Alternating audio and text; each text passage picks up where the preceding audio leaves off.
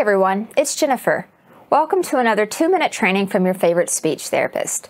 Today, we're talking about dysphagia. Dysphagia is a medical term that means difficulty swallowing, and it can occur in a lot of different places, starting from the mouth and going all the way down to the stomach. It might include trouble chewing, not being able to safely move the food down the throat, regurgitating already swallowed food, persistent acid reflux, and so on. But no matter the cause, all dysphagia is serious and can lead to what's called aspiration, which occurs when a person accidentally inhales food, liquid, saliva, or even their own vomit into their lungs.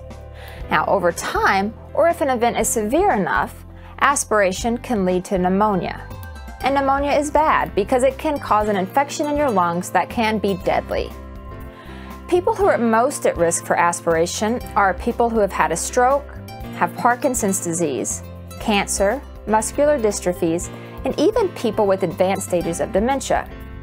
To know if you or your loved one is aspirating, you'll want to look out for one or more of these symptoms: coughing or wheezing while eating or drinking, a feeling that food is stuck in your throat, trouble trying to swallow, pain when swallowing, chest pain or discomfort, developing a fever shortly after eating, feeling congested or having a wet sounding voice, and/or shortness of breath or fatigue.